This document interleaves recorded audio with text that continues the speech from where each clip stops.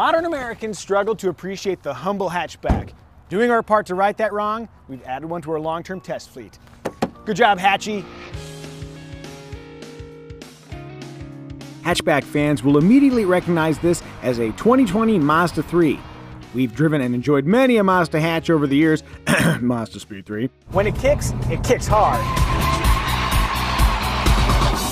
Oh boy. Remind me not to dig up old KBB videos. Ugh. Moving on, it's with great enthusiasm that we welcome this 4th generation model.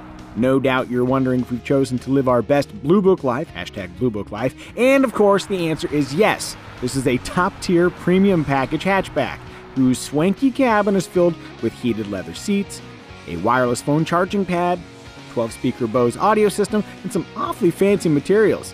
Hey, what up, genuine stitching? Adding to the decadence, we opted for all-wheel drive. Does that make sense given KBB's perpetually sunny California headquarters? Not really, but it is good motivation for us to seek out inclement weather in exciting locations. Where safety is concerned, the Mazda 3 includes a standard suite of driver aids like lane keeping assist and automatic emergency braking. We'll examine just how helpful those systems are over the coming year. You might have also noticed that the Mazda 3 hatchback has enormous rear pillars. Given its questionable outward visibility, we'll also verify the usefulness of the standard blind spot warning system.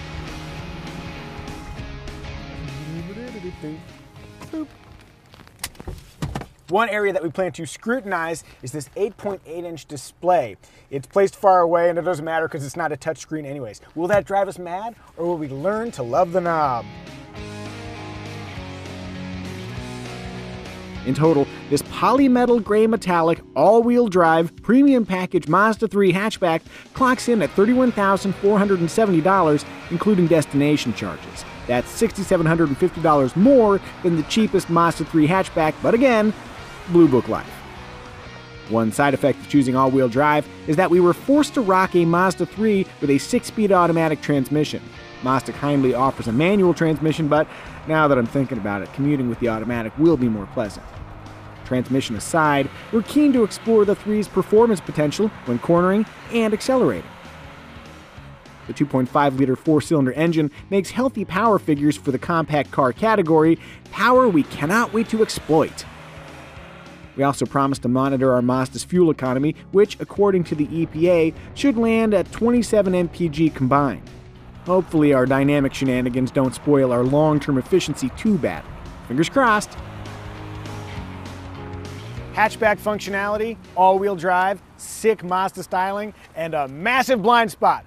Looks like we're in store for a hatchy year of adventure.